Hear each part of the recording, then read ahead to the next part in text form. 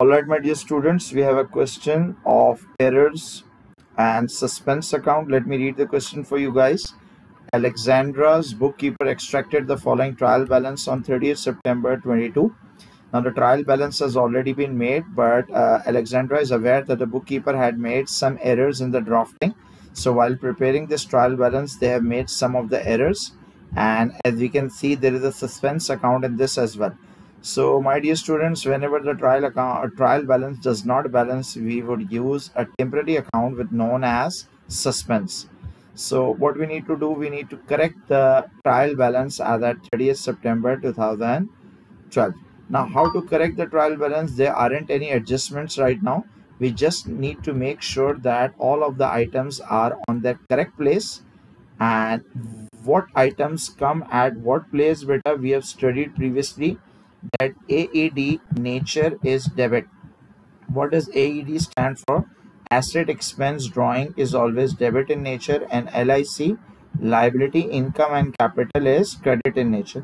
So what we need to do, beta, we just need to place items in the correct side. First of all, we'll be starting with capital. Now, as you may be aware, beta, that capital is credit in nature. Why?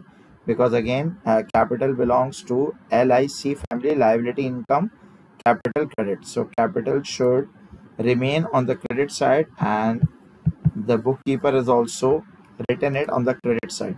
Now AED drawing is always debit by 11,400. Why is drawing debit? Because it reduces our capital. Okay, drawing 11,400 should come on the debit side. The revenue is sales, and sales must always come on the credit side. Okay, why? Because the goods are going out of the business, 205,000. Then we have purchases. Purchases should remain on the debit side again. Why? Because purchases, due to purchases, our asset increases. Therefore, the purchase must come on the debit side, 117,000. So I'm writing the things, items on the correct side. Then return outward. Beta, return outward, also known as purchase return, and return outward is always credit in nature, but the bookkeeper has wrongly written it on the debit side. Why is return outward a purchase return being credit? Because the goods are going out of the business. Now we have inventory. Just remember, beta, in trial balance we always write opening inventory and not the closing inventory, and here inventory is written on the debit side, so it's correct. It should be written on the debit side only. Then bank overdraft is a liability, and liability is always credit in nature. So therefore, instead of writing it on the debit side, we are supposed to write it on the credit side. Then wages is debit in nature. Why? Because wages is an expense, and expense must always be written on the debit side. Now the rent payable is not a liability here. Just to confuse us, the examiner, instead of writing rent expense, they are writing rent payable. So people confuse it as a liability. It's not a liability, instead it's an expense. Okay, and the expense must always come on which side, beta? Expense must come on the debit side. So instead of writing rent expense, examiner writes rent payable, and instead of writing rent income or rent receive, examiner writes rent receivable. So students confuse it with the asset because it's written as receivable, but it's not an asset, beta. Instead it's an income, and income always comes on the credit side. Okay, rent receivable is rental income.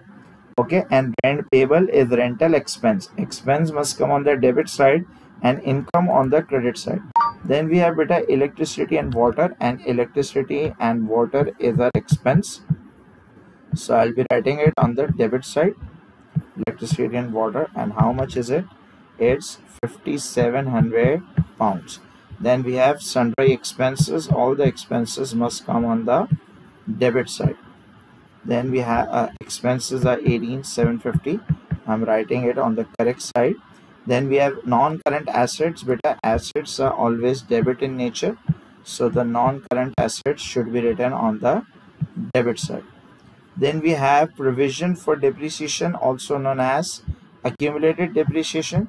Just remember, beta, that provision for depreciation is a contra asset, and as such it is always written on the credit side. Why? Because this reduces the value of our non-current asset. Then we have discount allowed, and it should be written on the debit side. Why? Because discount allowed is an expense. Whenever our customers used to pay us earlier than they promise, so we are supposed to give them some discount. It's an expense for the business. Then discount received is the opposite of that. Whenever we are paying our suppliers earlier than promised, then this discount received is an income for the business. Then trade receivables is an asset, so therefore it should be written on the debit side, trade receivable. Now as you can see, few items are written wrongly by the bookkeepers, so therefore we are supposed to correct them.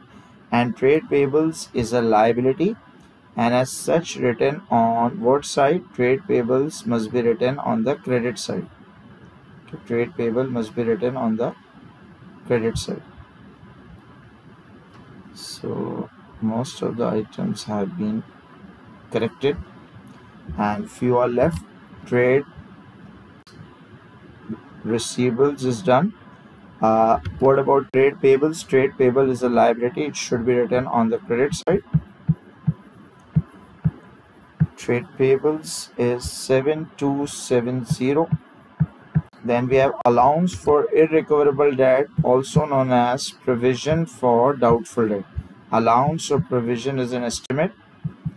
Okay, and allowance for irrecoverable or provision for doubtful debt. Provision is also always credit in nature. Okay, no matter whether it's provision for doubtful debt or provision for depreciation. Now as all of the errors are corrected, technically the trial balance should now be balanced unless and until we have some other errors that do not affect balancing of the trial balance. Okay, so normally if all of the errors are corrected, then the totals of the trial balance must balance. Now it's time to balance the both of the sides and see whether suspense account is still required or not. Now let me do the balancing on both of the sides. Now as you can see, dear students, our trial balance has already balanced. So this means there is no need for suspense account now. Okay, because we have successfully corrected all of the errors, okay, for now, and all of the errors have been corrected, and there are some errors that still remain even if the trial balance is balanced, but all of the errors that affect the trial balance have been corrected. Okay, let's see. After the correction of the trial balance, the bookkeeper completed the financial statement which shows the profit for the year. So after correcting the trial balance, we have calculated this much of profit. Alexandra then found that there have been some errors in the year-end adjustment when preparing financial statements. Now there aren't any errors in the trial balance, but there were errors while correcting, doing these adjustments. So what we need to do, beta, we need to calculate the revised profit or corrected profit. And for that sake, beta, we need to prepare statement of corrected profit. Now, what is the statement of corrected profit? Statement of corrected profit refers to as whenever there are some errors being made and due to which the profit has now been incorrect. So what we need to do, we need to start with a draft profit for the year. Draft profit is the profit that contains some of the errors. And what we need to do, we need to correct the errors one by one. So what was the draft profit like in there? It was 5980 pounds. We are going to start with this 5980 and we need to correct errors one by one. Let's see error number 1. In error number 1, it says that inventory at 30th September 22, which was the closing inventory, was recorded in the financial statement as 23,600. The inventory count had been understated and should have been 26,100. So therefore the real inventory was 26,100, but we have written how much? 23,600. So this means we have understated the closing inventory. Now it's time to increase the inventory. Okay, so beta, whenever we are going to increase the inventory, the more closing inventory we do have, the lower would be cost of sales, and the lower is the cost of sales, then the greater should be our profit. So what we need to do, beta, the closing inventory and profit are directly proportional. If we are increasing the inventory, so therefore the profit should also be increased by the difference between the two, and we need to add the profit by how much? 25. So this was error number 1. Let's see, adjust one of errors one by one. No adjustment have been made for rent receivable which was owing. Rent receivable is rental income, and if it's an accrued income, therefore it should be added in the end of the year. And if we are adding the income, so therefore this would increase our profit. Okay. In error 2, the accrual was missed. So if we add the accrual for income, this would increases our profit by 2000. Let's see what is about error 3. No adjustment have been made for sundry expenses accrued 700 and prepaid 240. Now, as you may be aware, beta, that the end of the year accrued is plus, accrued is added at the end of the year by 700 to the expense, and prepaid needs to be deducted by 240. Now we need to add expenses by 700 and deduct expenses by 240. So overall we need to add the expenses by how much? 460. So if the sundry expenses are being increased by 460, so therefore our profit would be reduced by how much? 460. Profit should be reduced by 460 because of adding the expenses or increasing the expenses. What about error number 4? Let's see.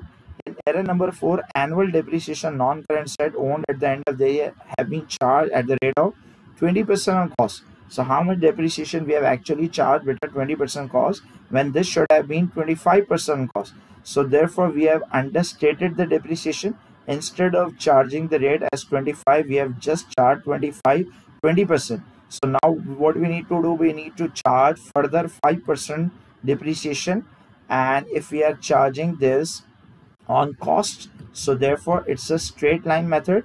Okay, so we need to charge additional depreciation 5% cost. Now what is the cost of non-current asset? It's given in the trial balance, it's 88,000. So what we need to do, we need to apply 5% depreciation. So if we need to increase the depreciation, then it's an expense, and if the expense increases, so our profit would go down. Okay, if the expense is increased, depreciation expense, so the profit would be decreased by how much? 4400. And then note number 5, beta, no adjustment have been made for allowances for irrecoverable debt that should have been maintained by 4%. So what we need to do, we need to see whether the doubt is increased or decreased during the year. Now let us see how much trade receivables do we got, beta, 13,000, and there aren't any irrecoverable debt, there is only allowance. Allowances means provisions. So what we need to do, we need to apply the percentage on this 13,000 only, and what is the percentage that needs to be applied is 4%. So this year the provision that is being required is 520. So do we have any provision already? We have provision of 800, and now the 800 provision has now been reduced to 520. So if the provision is reduced during the year, so therefore it's an income for the business. Okay, so therefore we need to add up the difference between the two, and in this case our profit would go up by 280. Now there is a last error, I guess, error number 6. And no provision has been made for an injury claim for one of the Alexandra's employees. So one of our employee was injured while making the products in the factory. Maybe the injury claim would be 10 weeks loss of earning at 190 per week. So what happened, because this employee was not coming for work because he may be in the hospital, he or she, so therefore 190 per week business is lost because of that, and if multiplied by 10 weeks, so the total 900 was the cost for that, plus a total loss of bonus 140. So there is another loss of 140. So what we need to do, we need to add up both of these. So the total loss was 2040. So because of this loss, beta, our profit would go down by how much? 2040. Now as you can see, we have corrected all of the errors. Now it's time to find the corrected or revised profit for the year. Okay, this is known as revised or corrected profit for the year. So this is a profit that would be there if we haven't made errors at all. Okay, now we just need to plus and minus these 5980 plus 2500 plus 2000 and plus 280 and minus 460 and minus 4400 and 2040. Now the final or revised profit is how much, beta? It's 3860. So beta, we have another requirement in this, that is part C.